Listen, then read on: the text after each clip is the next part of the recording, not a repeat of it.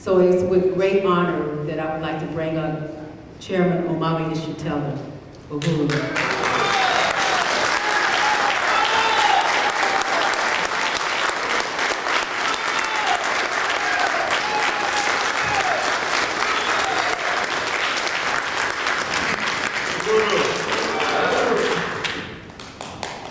Brothers and sisters, comrades, first of all, I'd like to express my appreciation to the organizers of this event that's happening here on today. Secondly, I'd like to express my appreciation to all of you who've come out and to those who are participating in this event via the internet, the live streaming that we're doing throughout this program. I'd like to say that African Liberation Day is an extremely important happening. This African Liberation Day is happening on the 50th anniversary of the founding of the Organization of African Unity.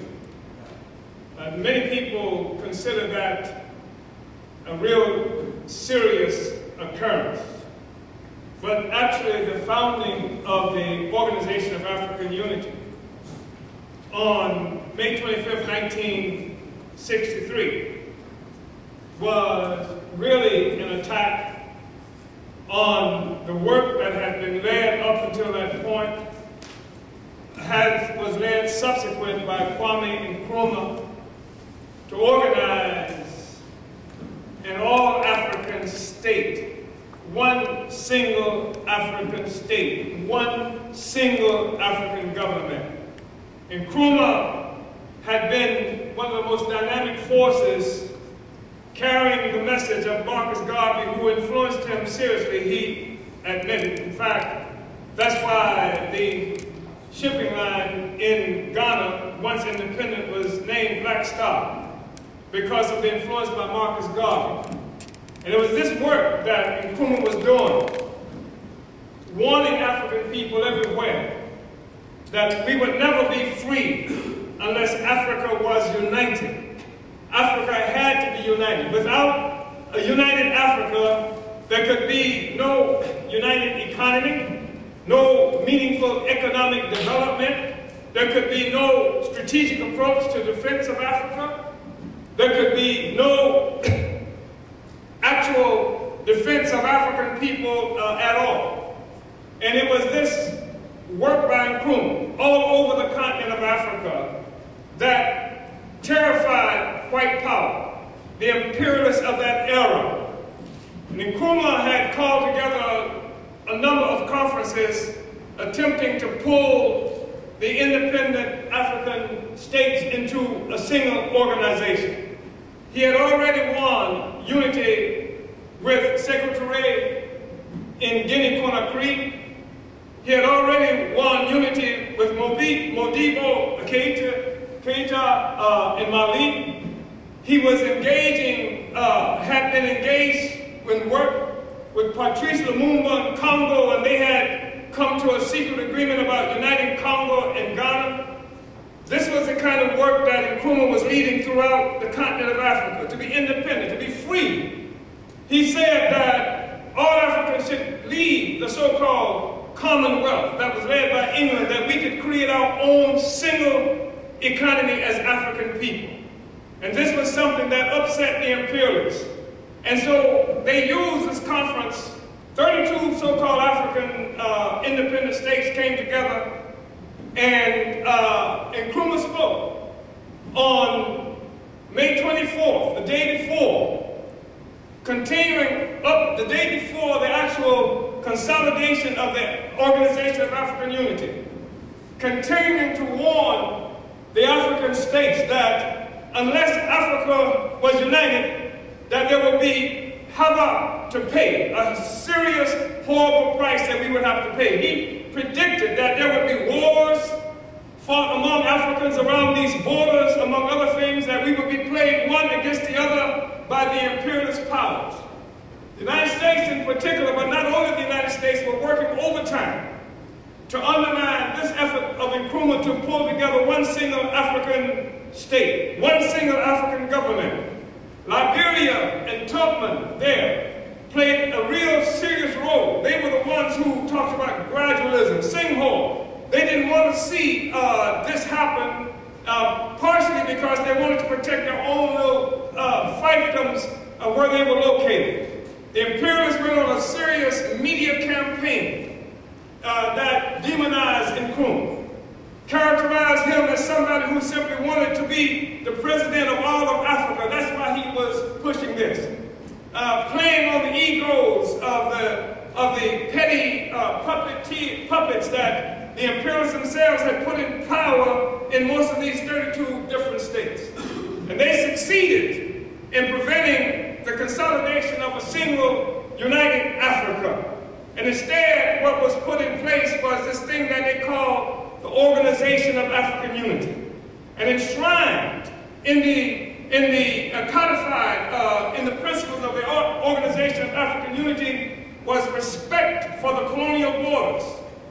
This was in the charter of the Organization of African Unity, respect for the colonial borders. And you know, the borders in Africa today were borders that were created by white power. They sat down around a table in Berlin, Germany, 1884 and 85. And they shared out different parts of Africa to different imperialist forces. And they did this because for centuries they had been fighting over Africa in order to prevent this next war among white power over what part of Africa each was going to get. You know how even the best of mafioso deals fall apart when one gets a bit greedy or one feels like he didn't get what he should have got. And so in order to prevent this war from happening, a conference was called in Berlin, Germany, among the imperialist forces, and they began to divide Africa and share Africans out among each other. And all of these so-called African states that you see on the map, all of these so-called African countries that you see on the map, and many people even refer to them as different nations. These were creations of Europe and European imperialist white power, and it was an attack on the effort by Kwame Nkrumah to organize one Africa and one nation. This is something that you must understand. And the war against Nkrumah did not end on that day. In fact, 3 years after the founding of the Organization of African Unity, Nkrumah was overthrown with the leadership of U.S. imperialism and then white liberal imperialist president Lyndon Baines Johnson. They overthrew Nkrumah, and because of his vision for a free and prosperous Africa with the resources of Africa going to benefit Africa and African people. And now they left in place this thing called the Organization of African Unity that many people still celebrate today, but it was something that actually was an attack on the struggle to build one Africa, one nation. So we are here today because that work is unfinished. And it is important to be here today because that work is unfinished, and it is important to use African Liberation Day as a means to further that work. Because although the Organization of African Unity was an imperialist-inspired creation, it was at this May 25th, 1963 event that it was declared that this would be African Liberation Day, commemorating the founding of the Organization of African Unity. So we take this date of May 25th, and we embrace this date of May 25th because it reminds us of the work that has to be done because Africa is not free. Africa suffers mightily, but it suffers in a changing world. And I think it's important for us to say that when we talk about the liberation of Africa and a changing world, we're not talking about an Africa in a vacuum. There's something that's happening in the world, and we must contextualize the struggle to liberate and unify Africa and the struggle to free ourselves. We must talk about what is happening in the world today that influences what it is that we are trying to do in this meeting and in all the work that we should be involved in. First of all, I want to say that my objective here And the objective of the African People's Socialist Party in sponsoring African Liberation Day is to win active participation in the revolution to free African people. That we don't believe in just doing events for events' sake. That we're not involved in simply having events, that we want to organize our people. We have to organize our people to make a revolution so that we can free ourselves, we can free our continent, and the resources that are the birthright of black people all around the world can be recaptured and put in our own hands. That's why we're here. That's what this is about. That's what Nkrumah was about. That's what Marcus Garvey was about. Not holding events, but winning freedom. Yes.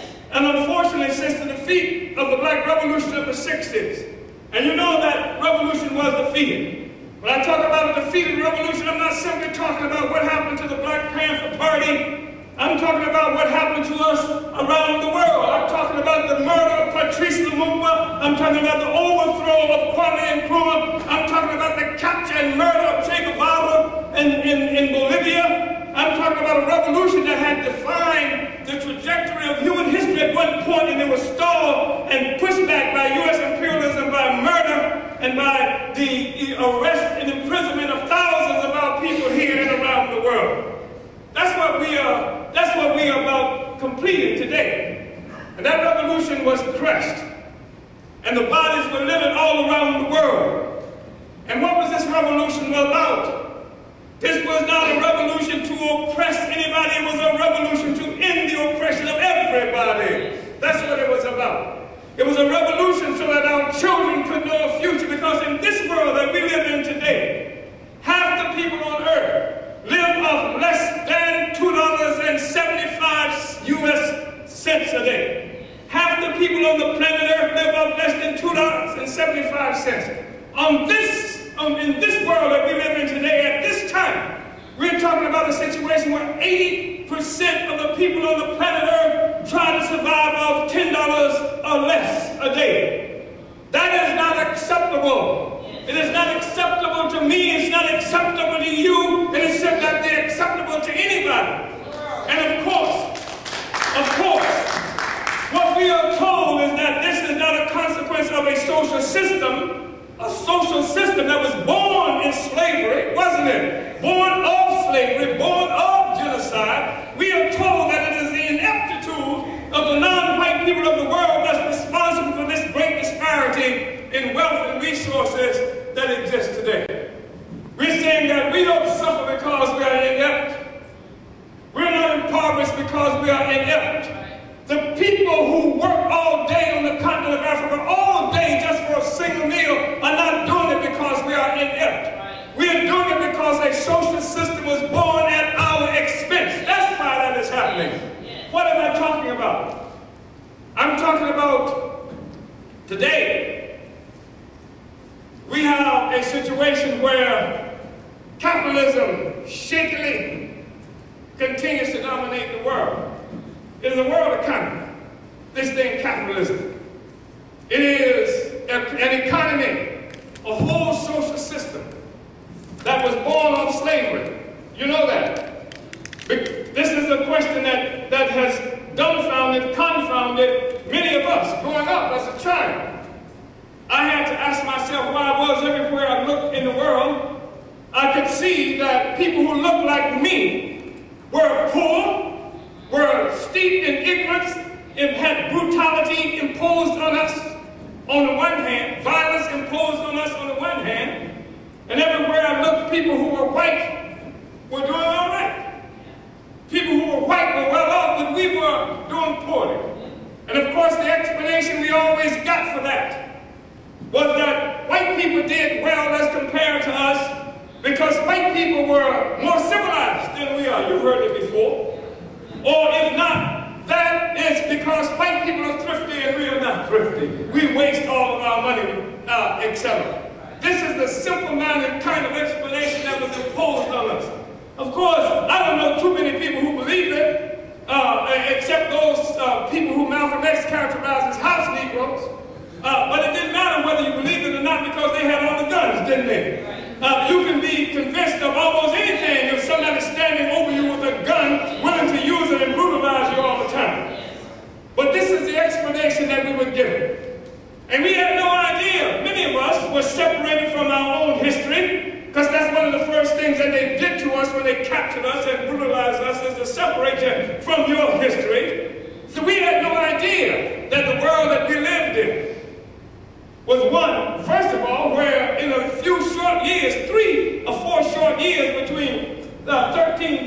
started in 1351, half the white people on earth died. Did you know that?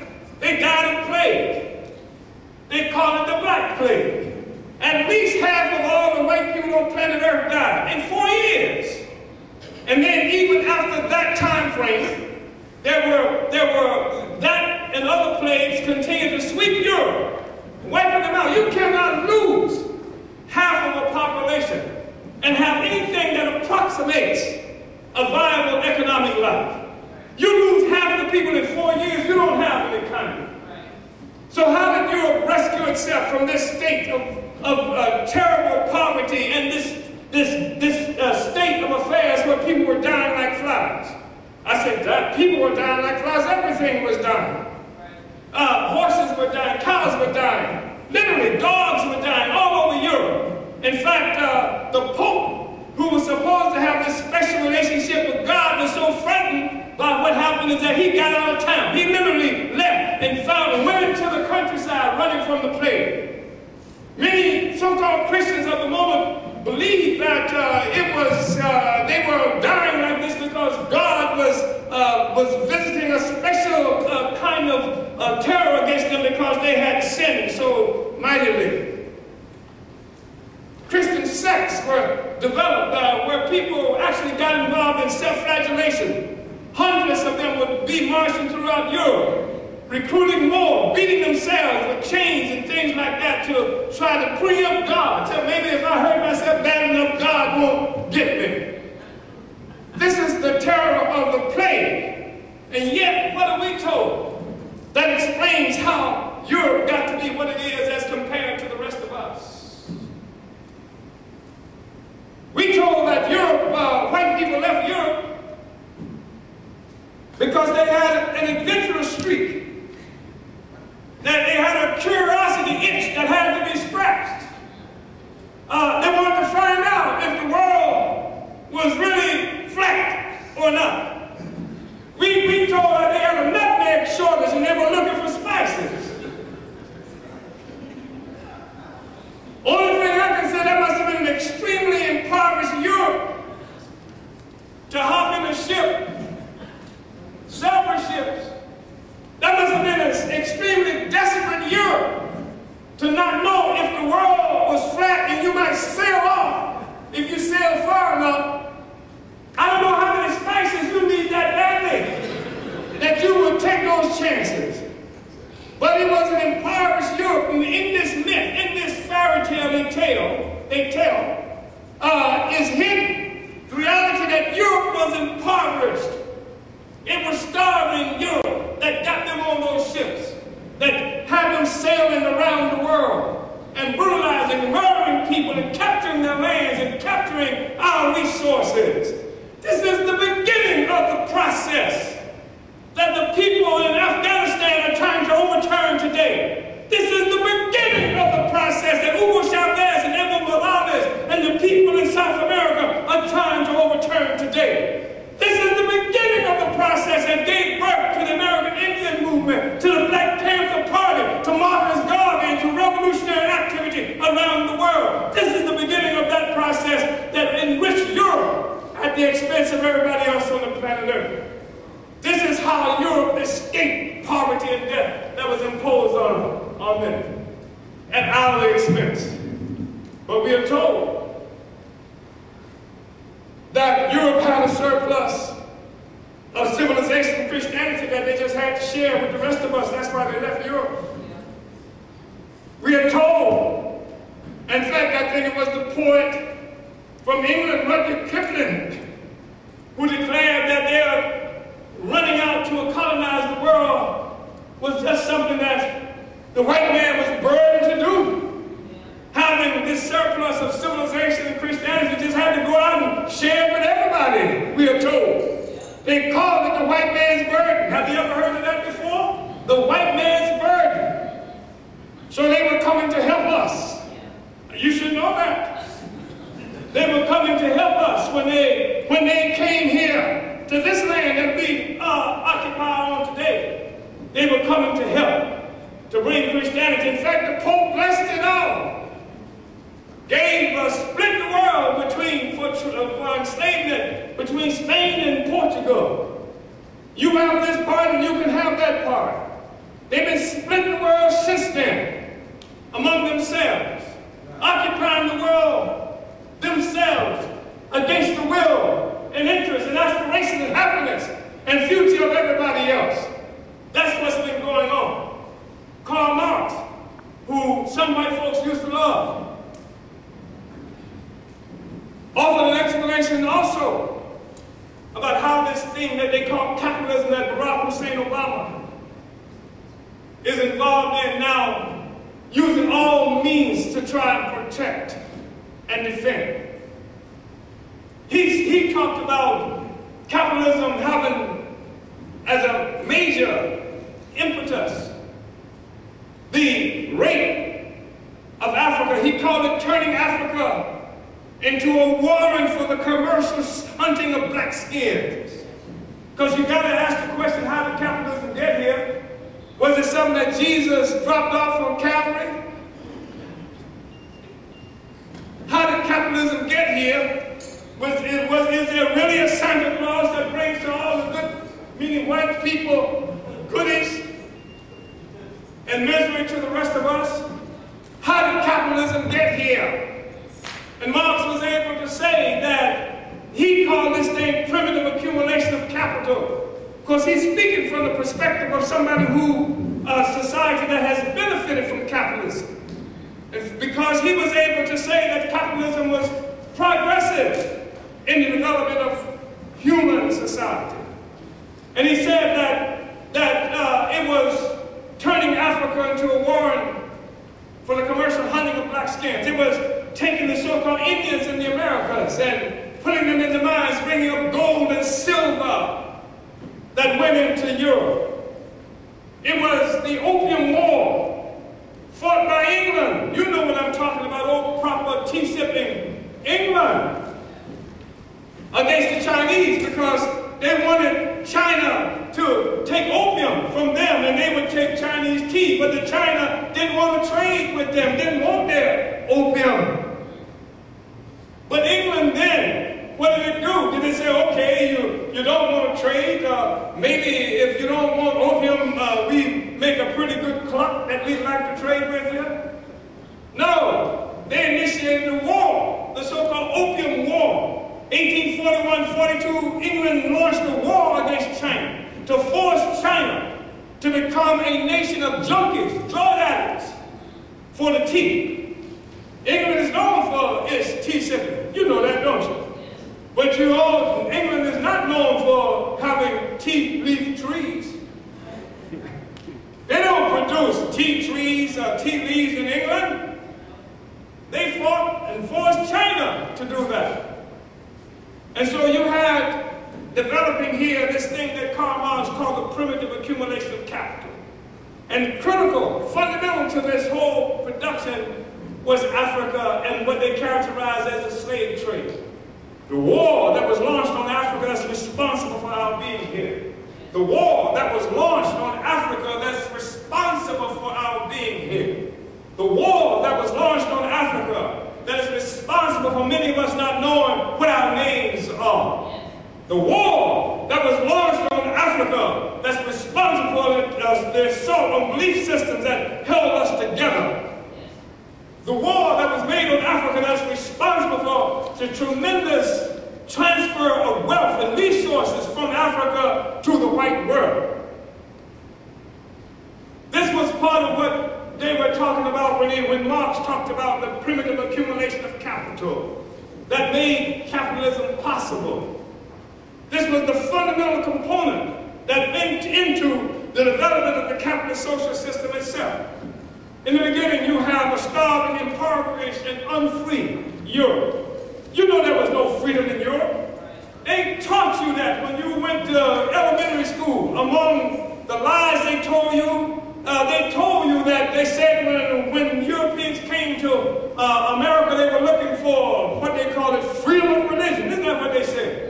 They were looking for, they had no freedom. They had no freedom there. In fact, the state of Georgia in this country was founded as a prison colony by England. Australia was stolen and taken from and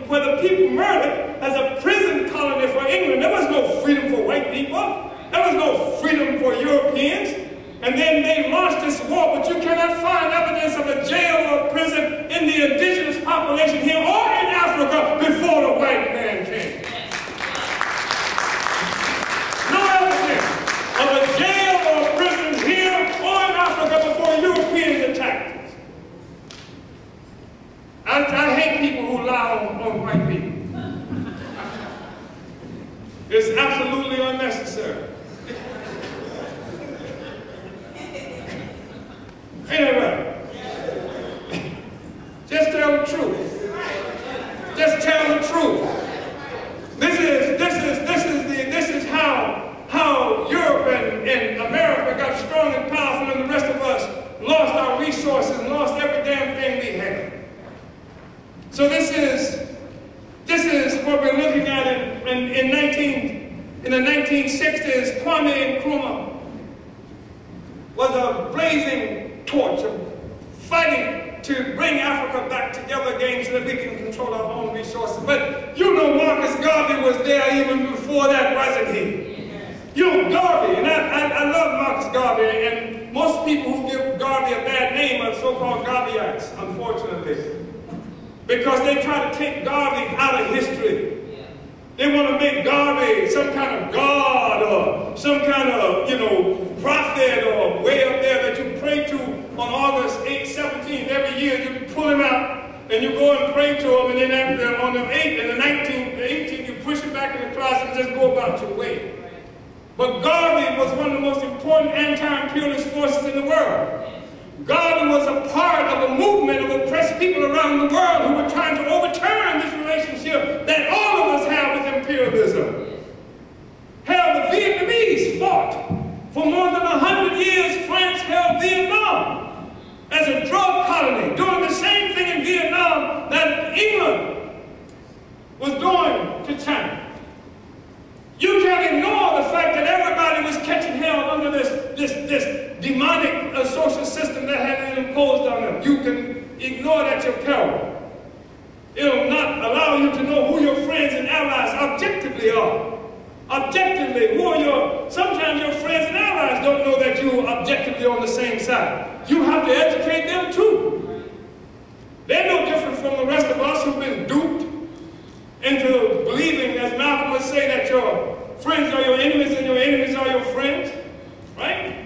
So, we've been stuck for a long time with this kind of social system. Garvey was one of those who was an anti-imperialist, and people like to talk about what Garvey did, and I think that's appropriate. But at the same time, Garvey was struggling. Garvey, Ho Chi Minh used to attend meetings. Liberty Hall, right in New York, Ho Chi Minh, who led the struggle to free Vietnam, attended meetings, Garvey meetings at Liberty Hall. You know that Garvey was a contemporary of people like Pancho Villa and Emiliano Zapata and people who were leading struggle in El Salvador at the time. Garvey and Sun Yat-sen from China. Garvey was contemporary with all these forces who were fighting to overturn imperialism. So he wasn't some magic person. He was who we are supposed to be. And he had created also fundamentally significant a single organization to lead African people to freedom. A single organization, because he recognized that wherever we were, we had to have a strategic struggle. You had to unite our struggle to deal with every aspect wherever we were located. That's why the African People's Socialist Party, as I'm standing here talking to you today, we are preparing for African Liberation Day that will be happening on June 2nd in Paris, France. And in June 2nd, Africans will come from all over Europe because we are organized in Germany, in several cities in Germany. Marcus was standing here. He tell you he was born in Congo, but he's been working in Germany for the longest period of time. We are organized in Belgium. We are in France. We're in several cities in Germany. We are organized right now in Sweden. You see the rebellion that's going on in Stockholm, Sweden right now, don't you? We are organizing right there. Listen to Uhuru Radio. at least by next Sunday, perhaps even on tomorrow, there's a possibility you will begin to hear reports directly from what's happening in Stockholm, because we are there organizing in the African community. Hold your hand, Canada. We're organizing in Canada. We're organizing right now in Kenya. We're organizing in Sierra Leone. In just a few days, some of the people in this room will be traveling to Kenya, where we are conducting a national conference, not Kenya, but Sierra Leone. And we've been organized there for a number of years. We're organizing in South Africa. We even have an organizer in Cairo.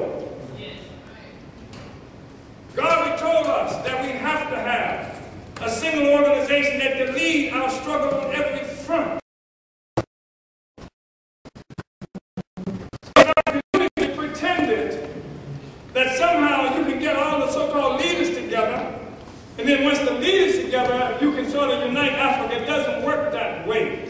Somehow you can get the governments together, and once you get the governments together, you can unite Africa. It cannot work that way. And it can't work that way for a number of reasons. And primary or fundamental reasons, because Nkrumah warned us. He said that neo-colonialism was a thing that we were confronted with. And what is neo-colonialism? Neo-colonialism is white power in blackface, where you have a situation where independence is proclaimed by the colonizer. White man is going to lead.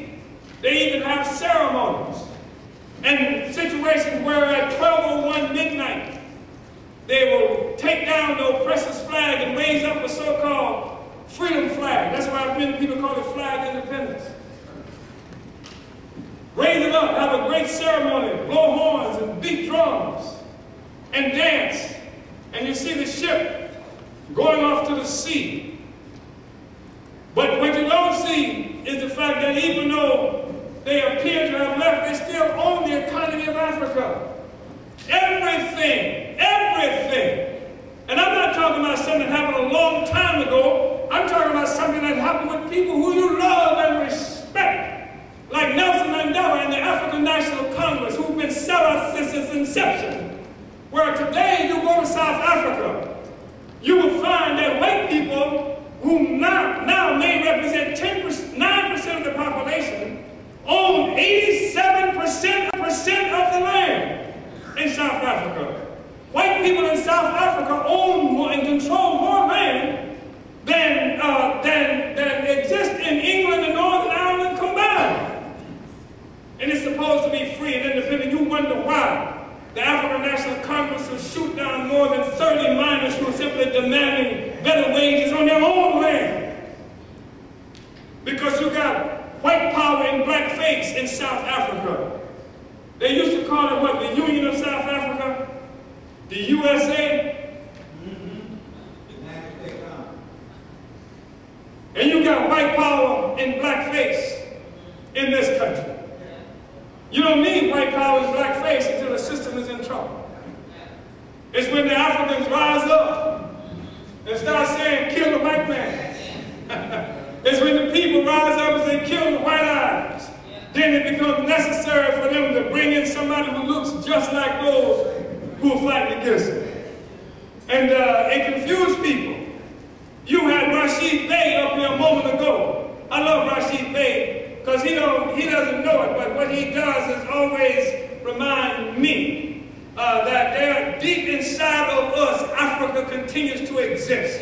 The stories of our oppression, the stories that we were once a free people, the realization that we will never be satisfied until we re-achieve that freedom. That's what I like about Rashid Bey when he comes up and he does his poetry, you see. So, I think it's important for us to understand this neo-colonialist attack that's been waged against us in various places of the world in an attempt to try to protect the system where people have risen up and people have got wise. Neo-colonialism existed in Vietnam, didn't it? They had their old puppets there, the Vietnamese people rose up and crushed them. Neo-colonialism existed in Cuba. Y'all remember, what was his name? Batista, wasn't it?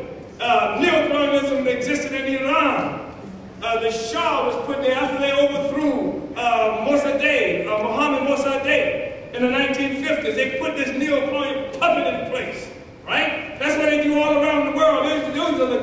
Negroes they put in place. That's why America's sweeping the earth now looking for good Muslims, you understand? Let's find some good Muslims, so somebody who will denounce and the rest of the Muslims who are out there talking about kill the white man. They need Negroes like that.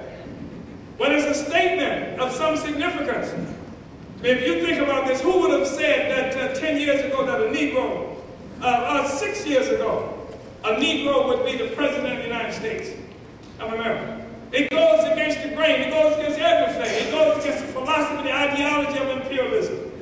It's a statement about just how far they had to dig, how deep they had to dig in a struggle to try to rescue a social system that's on rocky ground. It's on rocky ground. There's everywhere you look in the world today, you see economic crisis, don't you? Look at what you see happening in Greece. Look at what you see happening in Italy, France, Ireland, all over the white world. You see people rising up, fighting against what's happening to them. Why are they rising up? Why is there economic crisis? Why is there economic crisis in this country? There's economic crisis. They say, well, this is because of the housing bubble burst. No, what burst is this illusion. It's an illusion that's burst. It's the illusion that the rest of the world were dependents. We are dependent countries. We are dependent. No, what's dependent is white power is dependent on being able to continue to steal our resources. And what has been happening, especially since the Second Imperialist World War, you know the one they call World War II? You know the one they sometimes refer to as the last good war that America has fought? Well, that war, just like every one that has had, has been a war to redivide the world. That war that was fought against Hitler, who they said they were fighting Hitler because he was such a despot, he was such a person who was, they even said he was crazy, right? Who was against freedom, etc. Here is a war that's been fought in Germany at the time of lynching was a national pastime in this country. It's a war that was being fought in Germany at a time when lynching black people was the national pastime, surpassing baseball and the rest of their other harmless games that they were engaged in. And so they're going to fight a war for democracy. You believe that, don't you?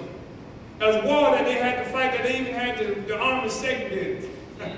A war for democracy. Yeah. No, it was a war to redivide the world. And who was going to get this part of Africa? Who was going to get this part of Asia, etc. And of course, out of that war, the U.S. emerged as the supreme power on earth. Biggest economy, strongest economy, Europe devastated by war. The U.S. had dropped 2 atomic bombs on Japan. You're talking about terrorism. They didn't drop bombs on people who were fighting wars. These were bombs dropped on cities where babies and civilians were slaughtered. No, they can never tell me anything about a so-called war against terrorism. If the United States were engaged in a war against terrorism, it had to commit suicide. Yes. It had to commit suicide.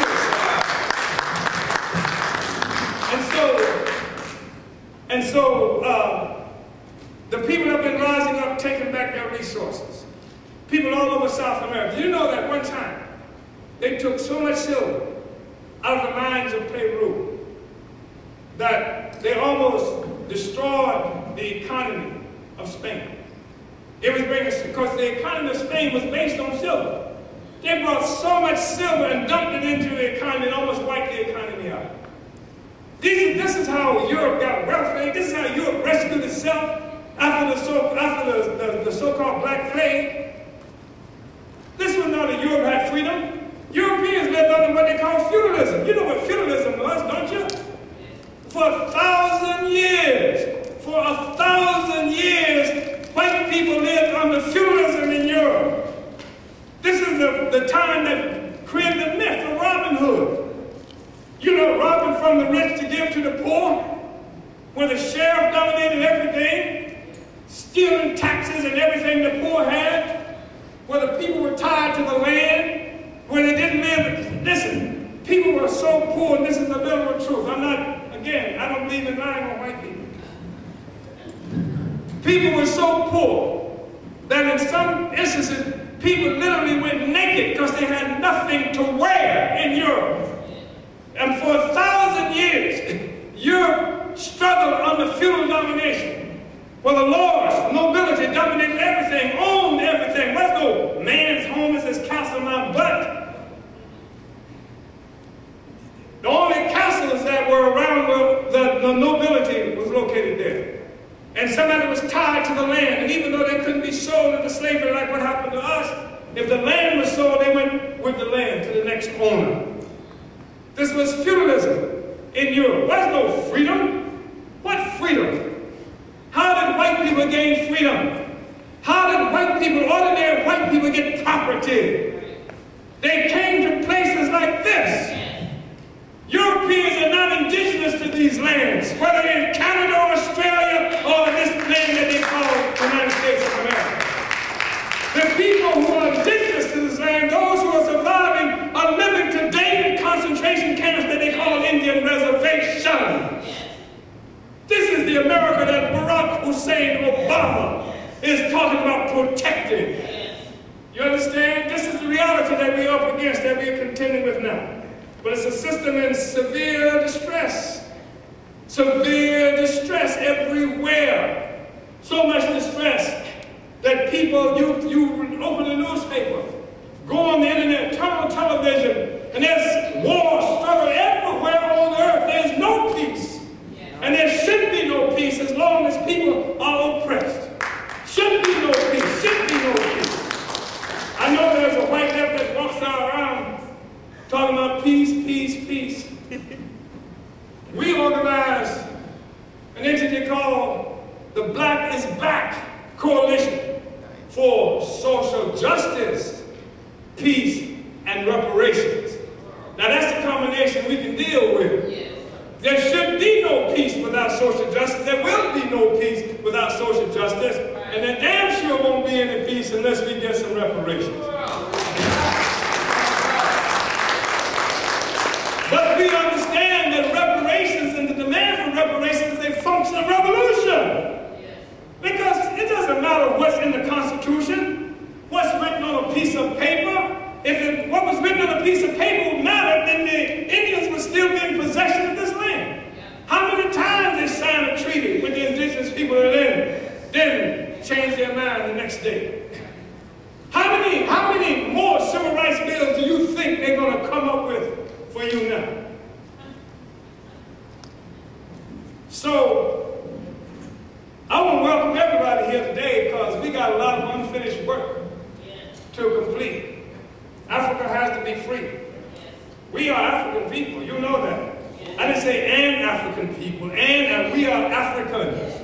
That we are part of a nation that has been dispersed against our will around the world.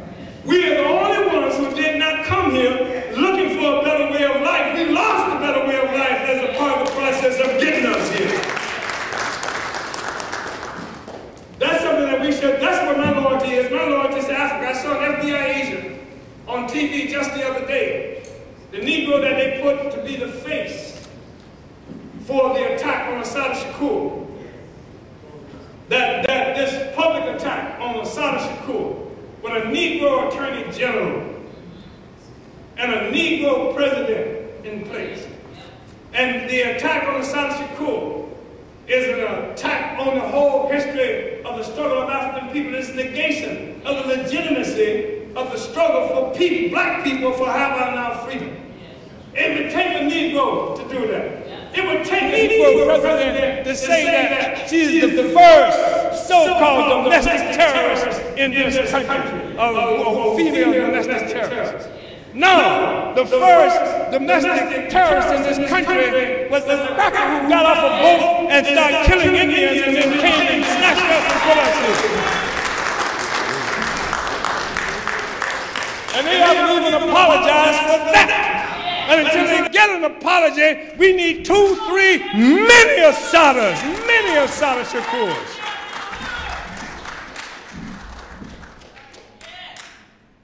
And people are saying, well, you know, it is the law. Hell, slavery was the law. Slavery was legal. If you tried to get away from slavery, you broke the law. They put Nat Turner on trial before they killed him.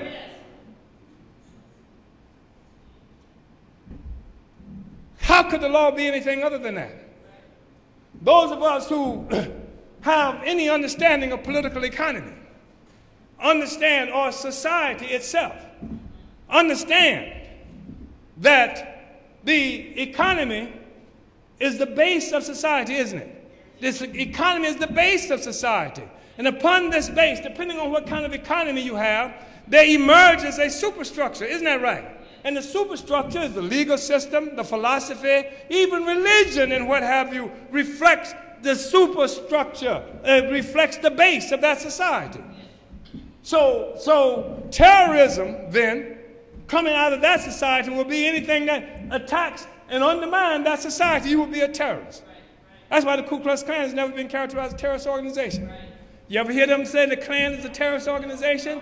They say a terrorist organization, according to Barack Hussein Obama and Holder, is one that they got a list. They write down who is the terrorist. And they say that if you have anything to do or support a so-called terrorist, they can put you in jail. That means if you say, I free Assata Shakur, that means you're abating terrorism. That means they can have the whole African community locked up. That's why everybody got to say, free Assata, hands off Assata Shakur. Everybody got to say it. And Holder, I want you to come yourself to get me. Free Assata now. Free Assata. Free Assata. Free Assata. Yeah. So, it's a serious situation. I just want to say a couple of other things to you. Because I'm clearly off script.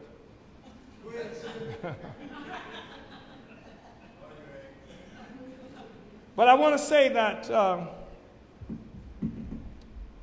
it's really important for us to recognize that the 1960s was an incredible historical moment. I'm saying this not out of some kind of nostalgia, because the Chinese, I think, said it best. They said that it was a time where there was great disorder under the heavens, where revolution was the main trend in the entire world, where everybody was trying to win their freedom. And the imperialists succeeded in crushing that revolutionary movement. They, after the Nicaraguans won it, and of course Nicaragua happened so soon after Iran.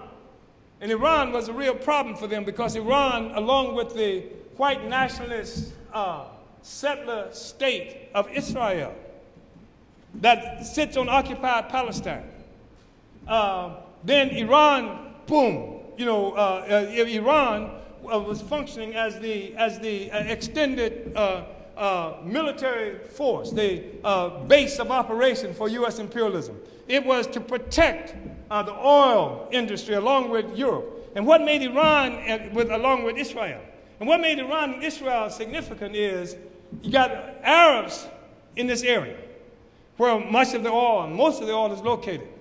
And Israel, a bunch of white people, some from Milwaukee and others from Russia and other places, because Golda Meir, the school teacher, was from Milwaukee, who became president of Israel. Said God gave it to him 2,000 years ago. And I guess, that's a hell of a real estate agent,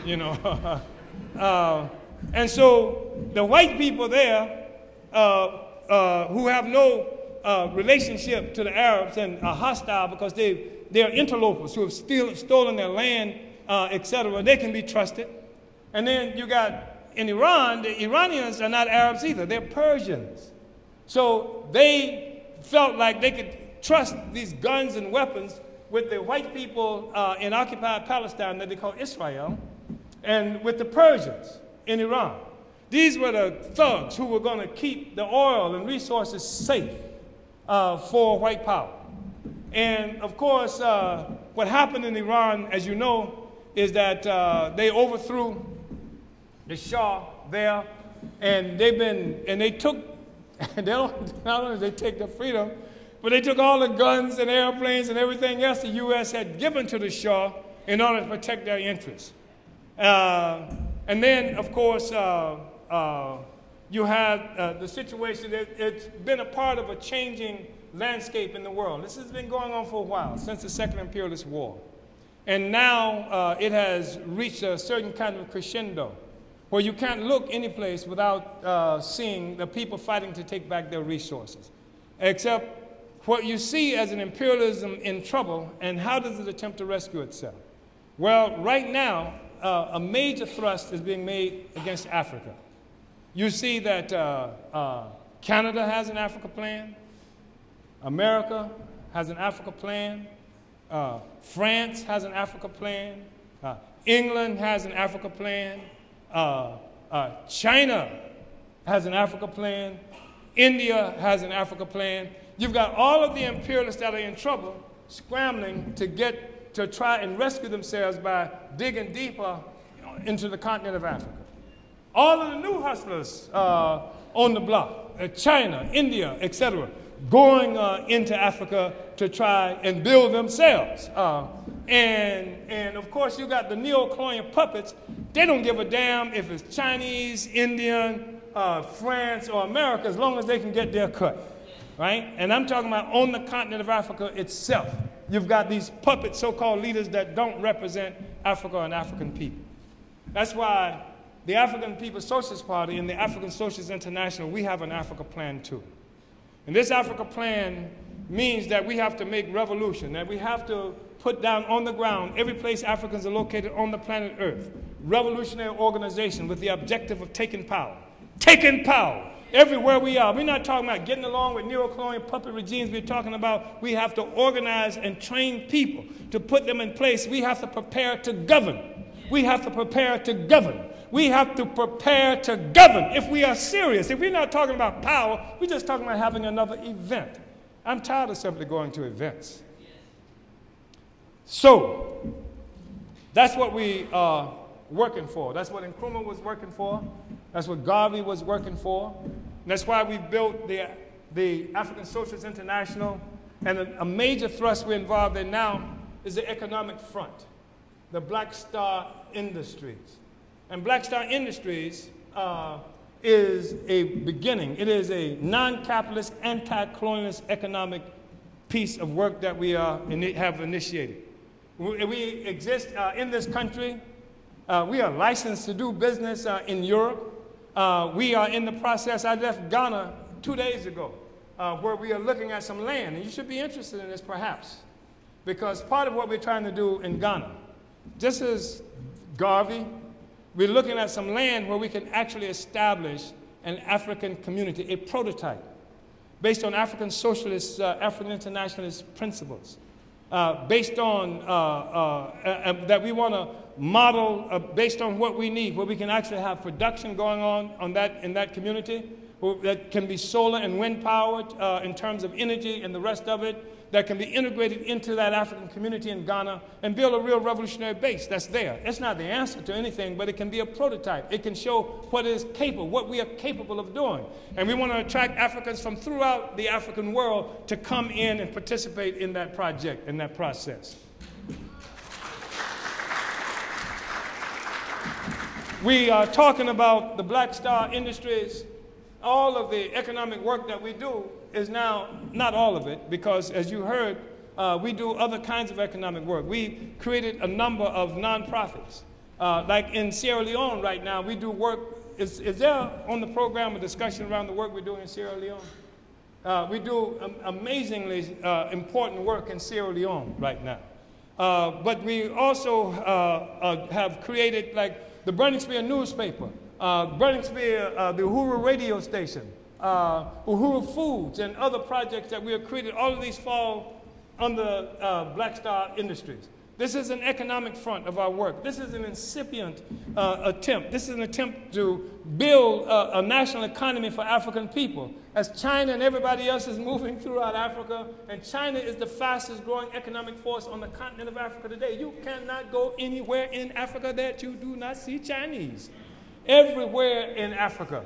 And the thing is that the people who are doing best in Africa are people who are not of Africa. You understand what I just said? Right now, the most successful economic forces in Africa are not people of Africa.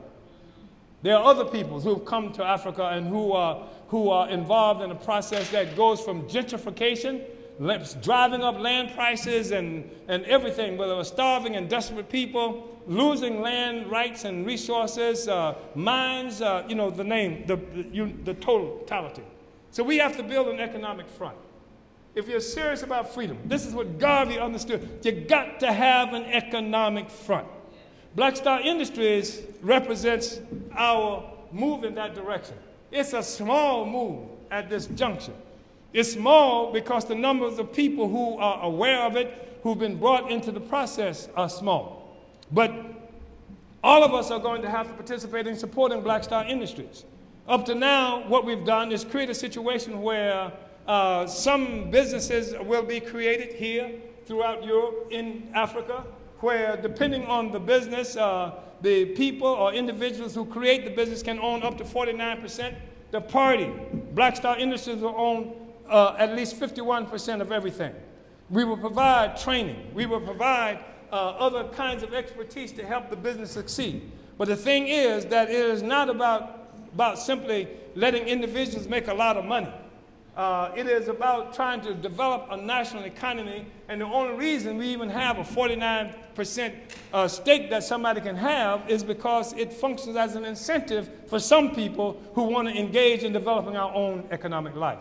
But I'm one who's willing to invest in our future, invest in an independent economy for Africa with my own dollars, my own resources, and everybody is going to have to be able to do that if Africa is and African people are to ever know freedom. That's what it's going to take. White folks got a free ride. They got stolen land. They got stolen labor.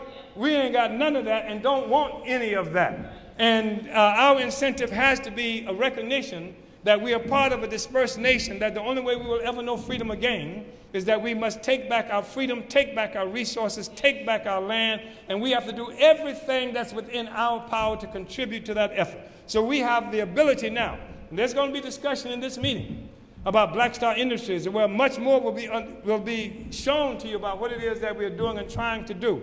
And you're going to be called on, just like I'm calling on you to join this party, join this movement. Let's get away from just going to events for events' sake. Let's get away from simply being consumers of information and join in this incredibly significant historical trajectory that peoples around the world are engaged in, overturning the relationship that we have with white power and imperialism. Imperialism as we know it is dead. It doesn't mean that imperialism is dead. It means imperialism as we know it. And part of the crisis of capitalism, the crisis of imperialism, part of it is the crisis of white people losing power in a state of decline. The whole white world is in a state of decline. That includes this country as well. That's why Barack Hussein Obama is their mouthpiece today. But even as white power is losing, it's losing to what? It's losing to people in Afghanistan. It's losing to people all over South America that you could see in people like Hugo Chavez and Evo Morales in Bolivia. It's losing in those places, but it's also losing in the contest with hungrier capitalist forces that are emerging, like China and India. This becomes a part of the crisis of imperialism. So just because white power is dying out, just because imperialism as we know it is dying, that doesn't mean we are winning. In order for us to win, we must be organized and committed to changing this relationship we have with imperialism. I want to say this, and then I shall move. I've been told that and you're right, I've talked too long. I want to say this, that when we say organized, we are not talking about joining the NAACP. If you want to join it, that's your affair. Go do it. You know, you're in the wrong joint right now.